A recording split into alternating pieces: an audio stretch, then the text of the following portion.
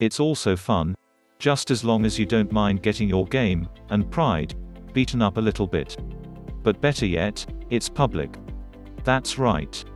As you will hear many times during the 2021 PGA Championship broadcast, the Ocean Course is at Kiawah Island Golf Resort, one of the resort's 5 courses, and it's easy for you to book a tee time.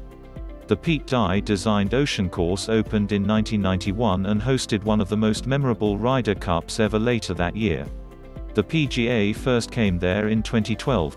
Rory McIlroy won, and it's back for a second time this week. For as much as we love to see glimpses of Augusta National or Shinnecock Hills or Oakmont through our TV screens, most of us will never play there. That's what makes public major venues so great, the accessibility. The Ocean Course ranked 6th on GOLF's recently unveiled Top 100 Courses You Can Play ranking, only beaten out by other stalwarts like Bethpage Black, no. 5. Cabot Cliffs, no. 4. Pacific Dunes, no. 3. Pinehurst, no. 2. No.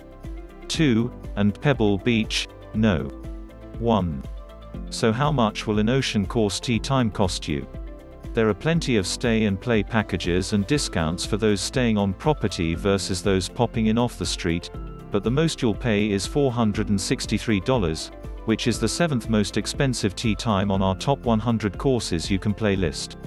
TPC Sawgrass is the most expensive, at a $720 max price. There's also recommended caddy gratuity you'd have to pay, if you take a caddy, but a looper might not be a bad idea when playing a brute like the Ocean Course. So, tee times anyone? Grab your own here. Just bring extra golf balls. All of our market picks are independently selected and curated by the editorial team. If you buy a linked product, Golf.com may earn a fee. Pricing may vary. GolfLogic's Greensbooks. This game-changing product is like having a professional caddy with you to read every green. Find the book for your course today. Buy from GolfLogic's Kiawah Island Golf Resort PGA Championship. Josh Burhow, Golf.com editor. Josh Burhow is the managing editor at Golf.com. The Minnesota native graduated with a journalism degree from Minnesota State University in Mankato. You can reach him at Joshua_Burhow at Golf.com. Related articles.